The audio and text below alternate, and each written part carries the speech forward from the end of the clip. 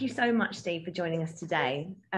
So when I first knew I was going to be speaking with Steve Edge, I asked him to send me a bioc.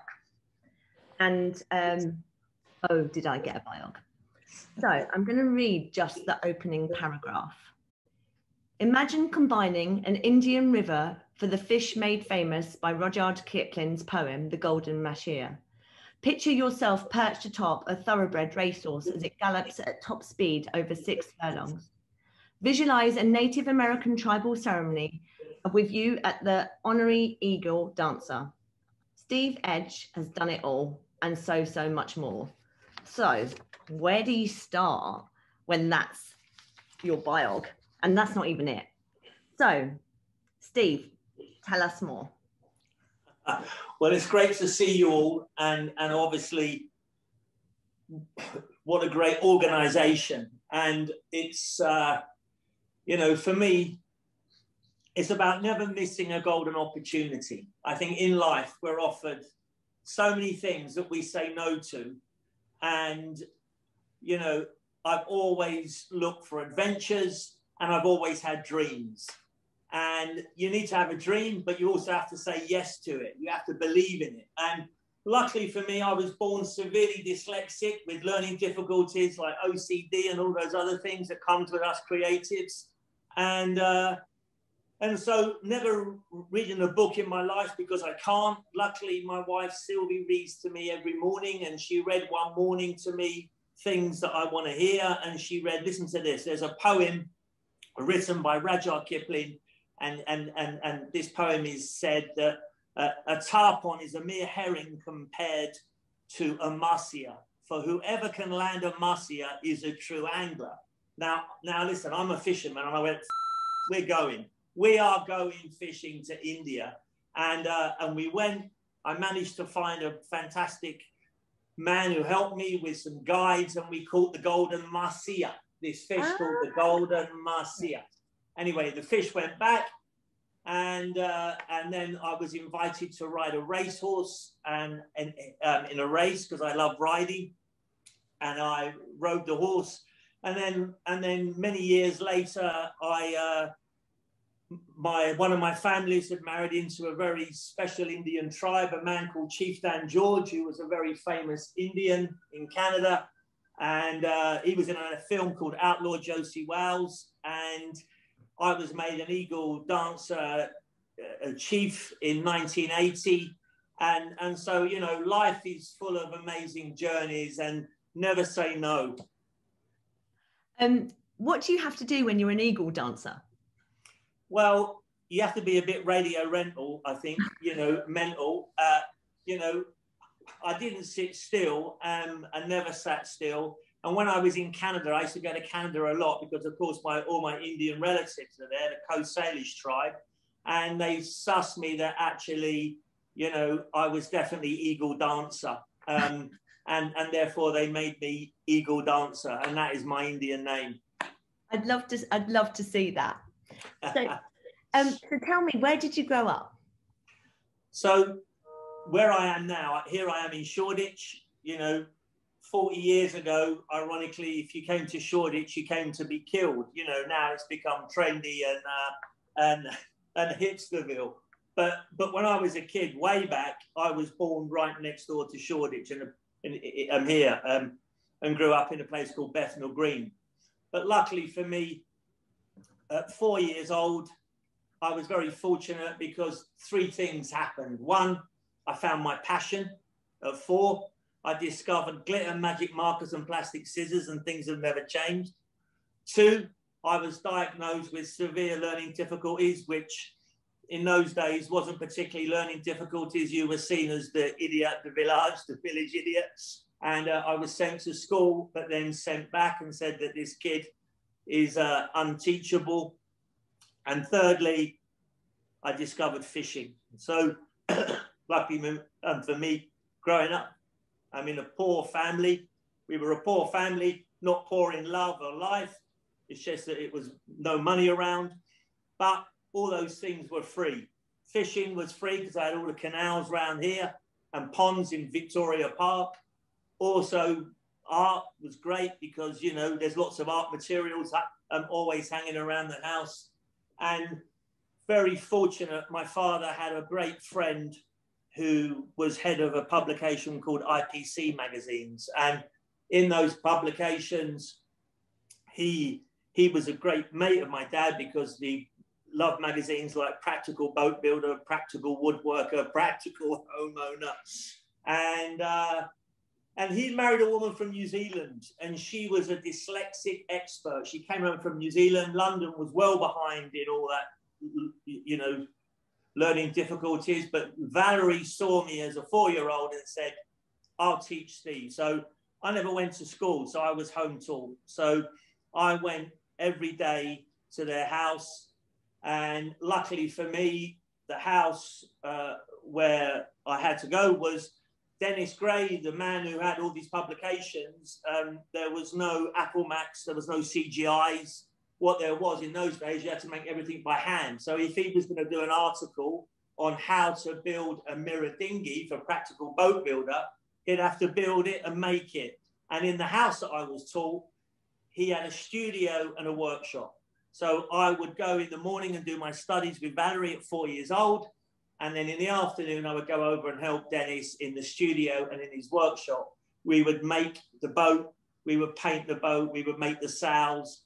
We would then do the photography to photograph the article, create the article, and then lo and behold, it would be published. So I did that, and it was just incredible. And I did that to the age of 13. At 5 years old, my mother bought me a sewing machine. My mother was Jewish, and she bought me a sewing machine so I could start making my own clothes. Now, trousers are difficult. Trousers, right? Zips are difficult to put in for a 5-year-old. But dresses were very easy.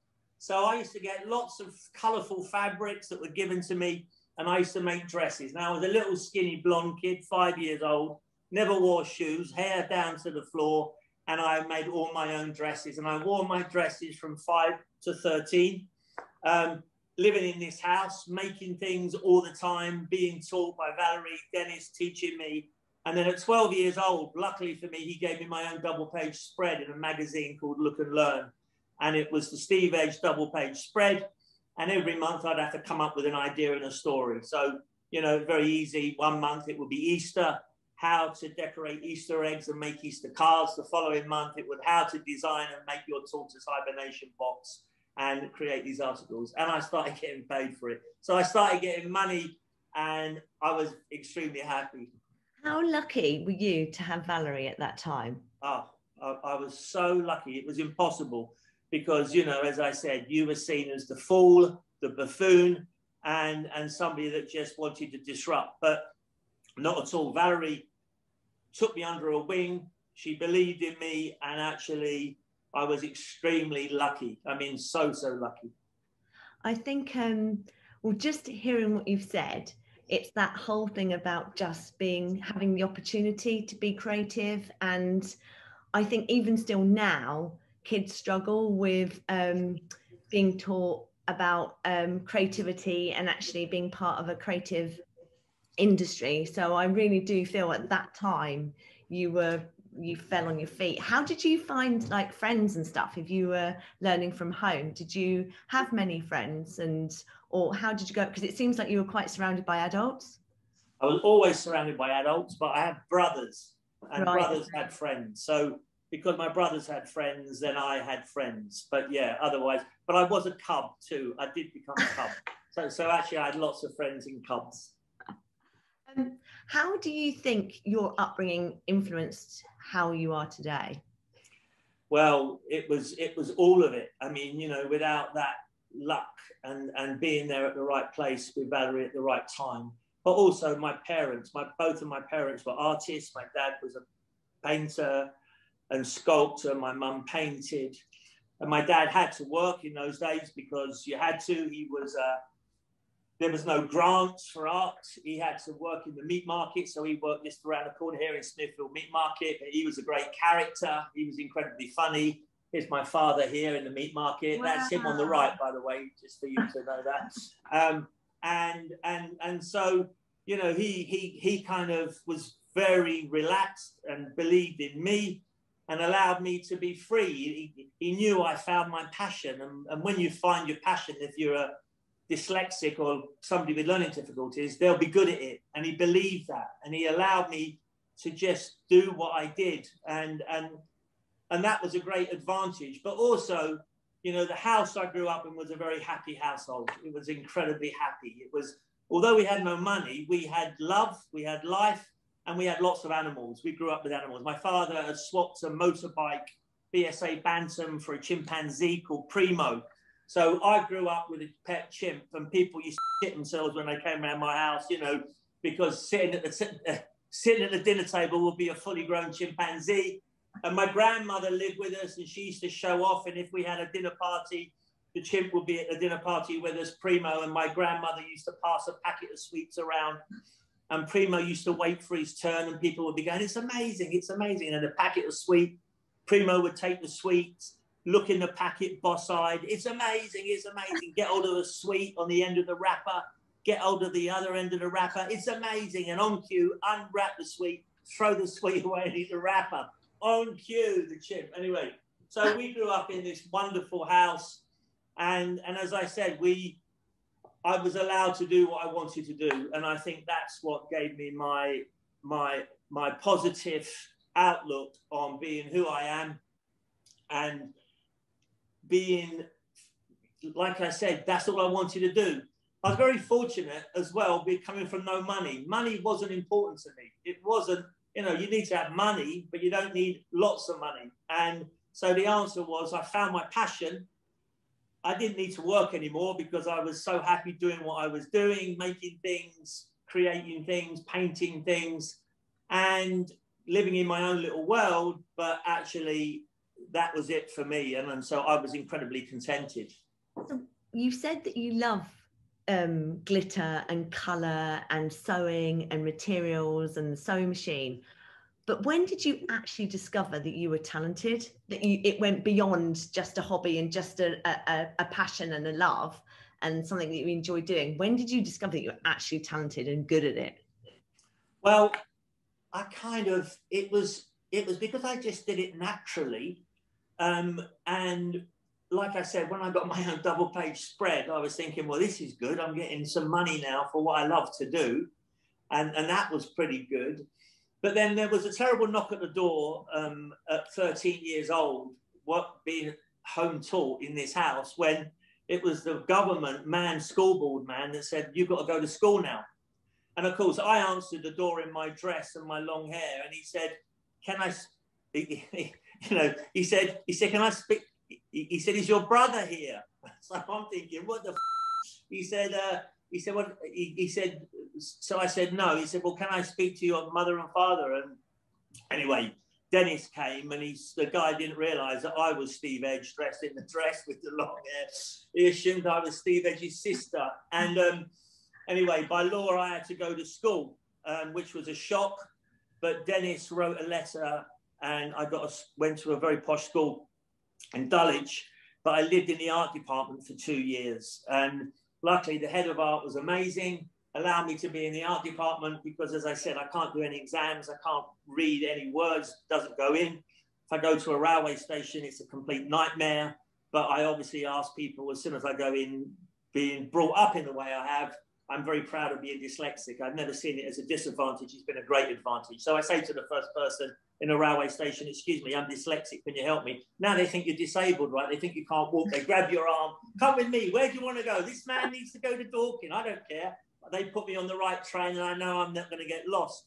So, you know, I was fortunate. And then, like I said, at 15, the head of art entered me in for this competition called European Artist of the Year competition. And there was 3 categories, 15 to 18, 18 to 24, and 24 above. And I won all 3 categories. And that's when I thought, that's pretty good. And there was one of the big design agencies there, big European design agency, and said, Steve, I'm 15, would you come and work with us? We want to give you a job. And it was like, whoa, when I said, yeah, too right. Anyway, I joined this big organization. And luckily for me, one of their main clients was the Muppet Show. And they put me on the Muppet account. And I couldn't believe it, because obviously I then was working with Jim Henson and Frank Oz at 15. And then I carried on working. And then all of a sudden, Jim Henson asked the owner of this business, could Steve come and work with us on the Muppet Show at ATV Studios?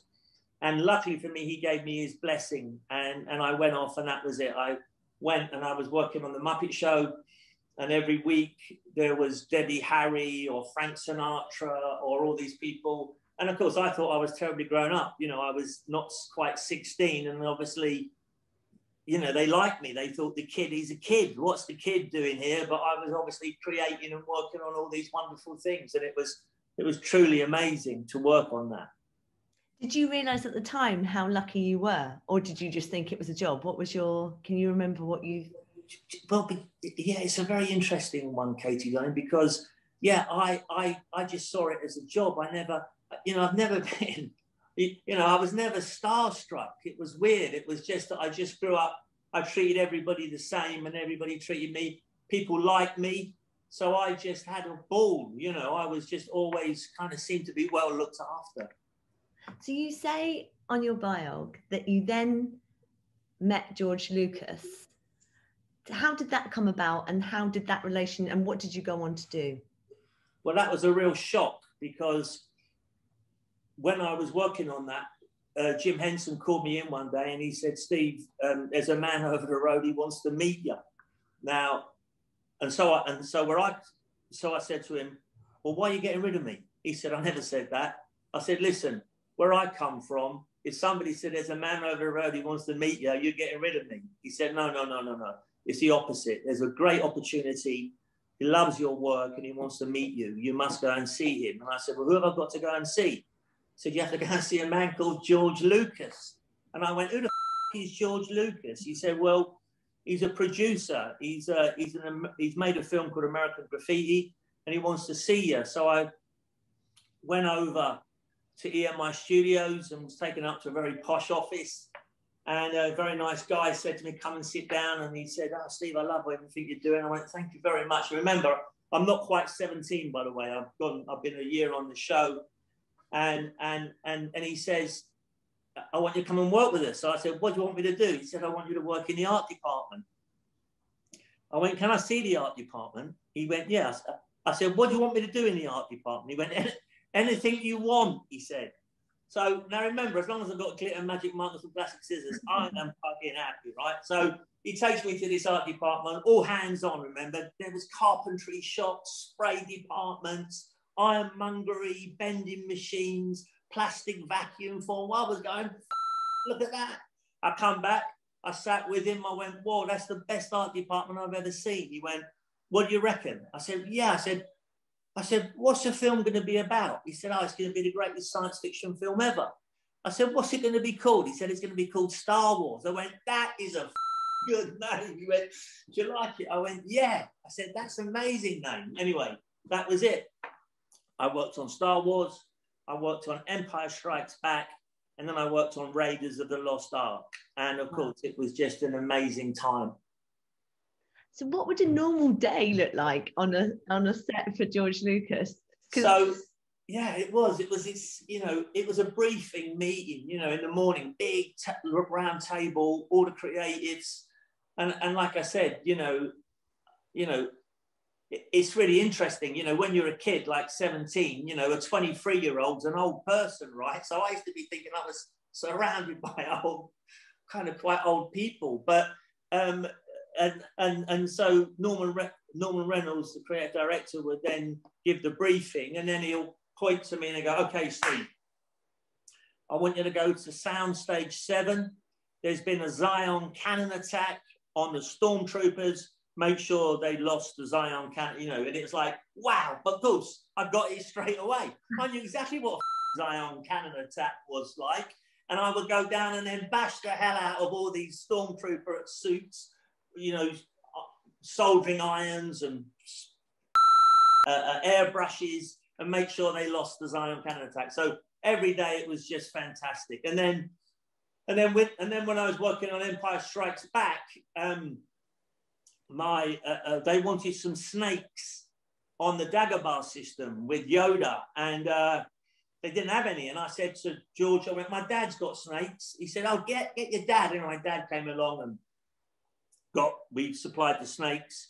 And then, of course, so when Raiders of the Lost Ark came along, my dad supplied all the snakes, and it was My Pet Monkey Snuff who was on the film. Here's me with my pet monkey. This is me with My Pet Monkey Snuff. And there's Harrison, Indiana Jones. And also what was so funny was that when it was in the Well of Souls, the stunt woman wouldn't go in the snakes because there was 6,000 snakes. There was a lot of snakes snapping because they were coming from all sorts of different places. And Spielberg, Stephen, come and got me and said, Steve, come with me. So I had my legs shaved and I wore the party dress, and it's me in the snake pit. So next time you see that film Raiders, they're my legs in that pit. I think that's for everyone. I think we've all got to go and rewatch these films. And so you then went and started your own branding agency. How did you go from snake pits and crazy film studios to this? I suppose was it quite a commercial branding agency? What was the leap? What happened? That's a good one, Katie. I mean, basically, I love stories, and I always loved the stories of all these characters and of course, about brands. I've always loved brands, and what happened was when I decided to create something to bring a twist and bring a difference, it was always about how do you communicate, and especially to dyslexic people and people with learning difficulties. I was always interested in how do you give information that people can understand. So I decided that I was going to set up my own design agency. And at that time, it was like, I didn't really know I was going to specialize in one thing, but, I was good at making stuff. I was good at exhibition. I could do exhibitions. I could do all sorts of things. So I started, but then what happened, because of the film industry and people I'd met, all of a sudden Cartier came to me, first of all, and said, we need help to look at this story. And then I started working with Cartier and then worked with Christian Dior, and all of a sudden then it became, the thing was branding. I love branding. And then I got some assistants, and then we started purely working on brands and creating stories, finding that something to hang your hat on, and then building a fabulous story and creating a wow image. Because at the end of the day, people want to look at beautiful things. It doesn't matter about, it has to be authentic. You have to find something authentic to hang your hat on. And then from that, you can create a fabulous brand. And that's what I started to do. So from that, you've done so much and had the most crazy, I suppose, upbringing, career, and totally irreverent. What has been the most defining moment of your career? I think the most defining moment of my career was when I realized that I had a company, a design company, because up until then I called it a studio. And I got, like I said, I needed an assistant. So I got an assistant. And then I needed another assistant. We got busier. I got another assistant. And all of a sudden, I realized that I've got there's me and 9 designers. And then I'm thinking, and then we're all going, hang on a second, who's invoicing? Who's chasing the money? Who's doing that? And then we realized we have a company here. We need to start organizing it properly. And that was the moment I thought, wow, we've got a company. I've now got a company, and we need to get a person that can do the invoicing, can chase the money, can make sure this happens. And then all of a sudden the organization started to happen, and I looked at it and I thought, wow, I'd never believe I'd have a company. Incredible. I mean, it is incredible. I think especially, just the whole story is truly, I love it. Because I just think it's so, I suppose, just so crazy. So when in your bio as well, you mentioned a commitment to lateral, not literal thinking. And you have something called the outer thinking division. Yeah. A little bit more about that. So because of what I wanted to create was that thing, what I said earlier on. It was about, you know, companies come to us, a lot of companies, whether they're a law firm, whether they're a fashion brand, whether they're a big construction company. Every time I ask them about them, they always go, we're different. And I go, why are you different? And they go, because we are. And I go, no, you ain't, brother. Trust me, you ain't different. You like to think you're different and you believe that you're different. But actually, we will find your difference. And the thing about information and communication is that if you go to anybody's website, especially in any industry, whether they are a law firm, all talking the same jargon, too much information, you can't find what you're looking for. Or whether it's a construction company, again, they all copy each other. They all say the same thing. How can you be different without being different? And for us, it was, for me, how do I find difference? And the difference is, instead of being literal, it's about being lateral. And the thing about being lateral is that true twist. And that twist is to get rid of all the jargon, spoon feed information that people want. Even people with dyslexia, you want them to be customers, because imagine Richard Branson, he's a good boy, he's got lots of dough, you'd like him to be your customer, right? And he's a great dyslexic. So, you know, it was about keeping things simple, keeping it that everybody can understand it, and actually putting a twist on it that makes it fascinating and fun. Also bring, you know, like fun to the table. Everybody wants to be around fun. Fun never degrades professionalism. It's the opposite. If you can work with a company that has fun, trust me, good work comes from it. So it was about bringing all these ideas to the table. And the Out of Thinking division was that I was asked to sit for a year as a brand guru with O2, the phone company O2. They choose 12 people around the world to go into a bunker every month that they pay you, and you can talk gobbledygook. Chatham House rules. You can talk about what you want, that subject, and everybody debates it. And I kind of like that concept. So I was every month going under the bunkers with all these people, head of Facebook and all those types. And we discussed and debated. And it's amazing when you sit around the table and, for instance, you know, if you start talking about how important making a fire outdoors is, how all of a sudden people start to get involved and talk about, yeah, their experience of making a fire in the woods, sitting out at night in front of it. What does it mean? And then another story comes from it. And I love that formulas of tapping into people's ideas about, by bringing something very simple to the table, but then the debate takes off from that. That's the... Well, I think too often we don't debate and we don't talk enough. We just see what's in front of us and then, and you know, and go from there. Exactly. But there were 3 things you'd like us to know. What would they be? So first of all, no one's as professional as you think they are, all right, guys out there, don't worry. No one is as professional as you think they are. They all have their little packed lunch in their drawer, doesn't matter how big the head of the biggest bank is. Remember that one, you know. Always believe in yourself, especially in this creative industry. There's a lot of people that want to, you know, say things and kind of be nasty, them all off. Just believe in who you are. And especially when it comes to you guys creatively going to have to present stuff, remember, a blank sheet of paper, you go into a meeting because these people, they haven't got a clue and they've asked you to get involved to help in this creativity. And, you know, they start with a blank sheet of paper. But of course, what's interesting about it, blank sheet of paper, they've got no idea. But as soon as you put something on it and show them, they'll be experts. Everybody in that boardroom is a expert. Oh, no, I wouldn't do that if I was you. I don't like that colour.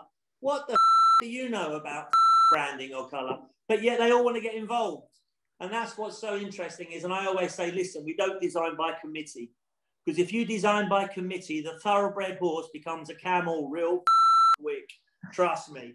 And you want to make sure that you be strong, fight your corner, and never let these people try and add to what they think they know, because they don't. You're going to be the best, and you're going to go out there and you will be the best. Never listen to them. So I absolutely love their great tips. Thank you. I absolutely love your dress.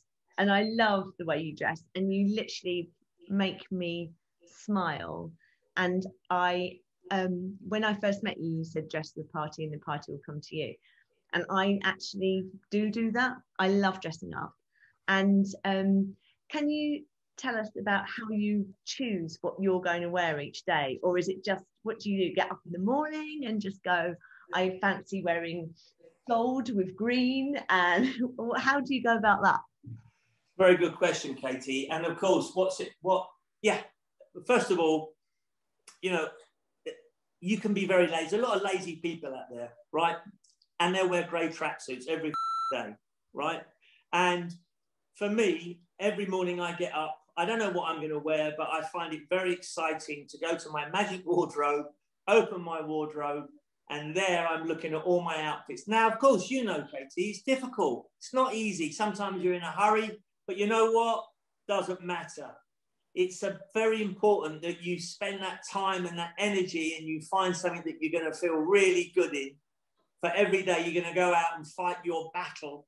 And of course, that thing about, as I said, you know, my philosophy, luckily at 9 years old, coming from a poor family, in all poor families, you have a rich aunt. And I had my rich aunt, and we used to go around there, and she had cabinets and glass and cut crystal. And I said to her one day, when do you use all this? And she said, on special occasions. And a week later, she died and never used any of it. And I'm with my Jewish mum. And I said to my mum at 9 years old, I said, Mum, you know what? I'm never going to wait for a special occasion anymore, because I had one party outfit my mum had got me, one, literally. And I said, I'm going to wear my party outfit every day. I said, I'm going to dress for a party every day, and the party will come to me, because we're a long time dead, Mum. So all of you out there now, remember, get your best little silver backless number on, your white tuxedo, and trust me, you'll go out and every day you'll have a party and people will go, wow, where are you going? What's that? And the party will happen around you. Never wait for a special occasion. Get it on now. Well, I try to. It's not always beautiful, and sometimes I do, and then I wish that I hadn't worn it, because I think, oh, it's so impractical. But I totally follow you in that regard. So, who and what inspires you? So, people don't actually inspire me, because people are already inspired by other things. So they're actually changing and inspiring and different for me. I love objects. I have a relationship with objects. And when I find an object that I absolutely love and it makes me happy, then it becomes a relationship. And so I'm surrounded by things and objects that I love. And actually they're the things that inspire me, with color, with stories, and also, like I said, make me smile all the time, because I'm surrounded by, I suppose, all of these great friends of mine that I love being with.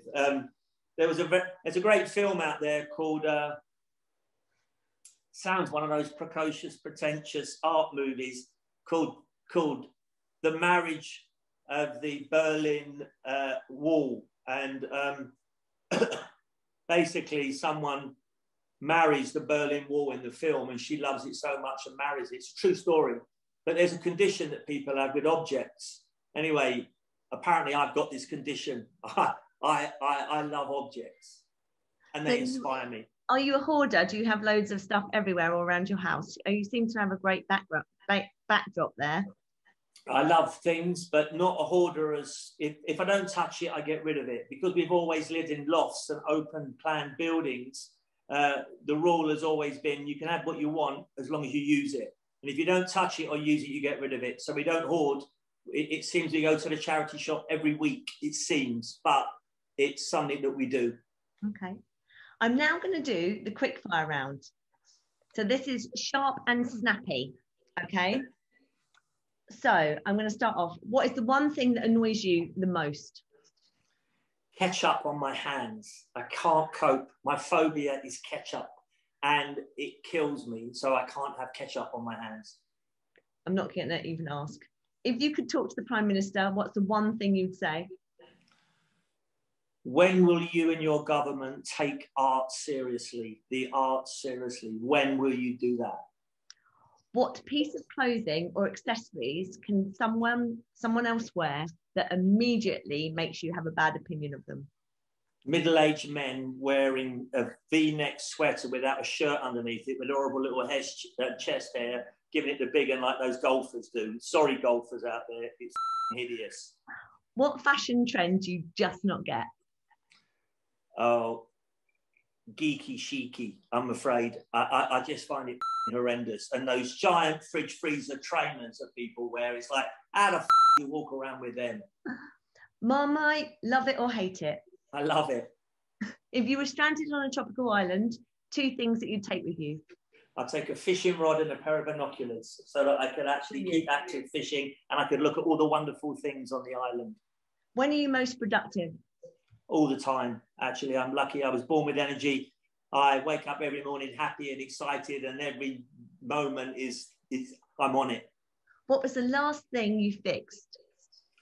The last thing I fixed, I have a cabin in the woods, very luckily, that I built many years ago, a place called Box Hill. And I built another cabin, which is a workshop, to make sure I can keep fixing everything that needs to be fixed. And I have a big outdoor fire, like one of these big outdoor barbecues, and I've had it for about 30 years, and it had all cracked and was going to fall down. And I decided I shouldn't really replace it, I should fix it. So I drilled all holes between all the cracks and then stitched it with copper wire, refilled it with cement and repainted it and recovered it in broken bottles and made the whole thing revived again. And that's made me very happy, because we can't throw things away anymore. You know, even if your iron doesn't work anymore, do you know what? You can actually, there's screws to take it apart, and you might find that there is a wire loose. And so therefore you can fix it yourself. So before you throw anything away, it's a great question, Katie, darling. Try fixing stuff, because we have to save the planet. We have to make sure that we don't keep consuming, and actually you can fix everything, really. Could you survive in the wilderness for a week? Sounds like you could. Yeah, very easy. Very, very easy. Tea or coffee? Tea. I have one cup of coffee every morning, and that's it, and then tea for the rest of the day. What song do you know off by heart? So I'm completely tone deaf, but luckily never learning songs. But being a cub, we had to do gang shows, so maybe it's because I'm a Londoner is probably the thing that I know off by heart. What looks delicious but tastes terrible? Squirrel. It's disgusting. Squirrel looks lovely, but you try eating it. It doesn't taste like chicken, trust me. What would you rather be, hot or cold? Oh, hot. I have to be hot. I can't bear being cold. I hate being cold. On a scale to 1 to 10, how cool are you? I don't do cool. It's not in my makeup. All it is that I can only wear and be comfortable in my own skin. And you are what you are. And because I've always loved colour, I've always loved clothes, and I don't give a about what anybody thinks, because who are they to judge anybody in what you're wearing or who you are? So luckily, I just wear what I am, do what I do, and actually I'm very, very happy. So I don't know cool. That's it for me. I'm going to ask the audience if they've got any questions for the chat. Yeah, thank you so much for your time from me and my questions. And I always love how, I suppose, just joyful you make me. You've had an incredible, extraordinary life, extraordinary career. And thank you so much for thank you so much for today. Have we got any questions from the audience at all? Let me just look on the chat. Brilliant, fascinating, amazing, hilarious, entertainment, honest and true. Thank you, Steve and Katie, for hosting. That's from Eleanor. Thanks, Eleanor. Thanks for joining us. Amazing and inspirational, full of energy, fabulous. Some people don't like your swearing, Steve, so you're going to have to roll that in with the TI in future. Story and narrative essential to branding, key success. You've got loads of really nice proud member. Thank you, Steve. You have accelerated me.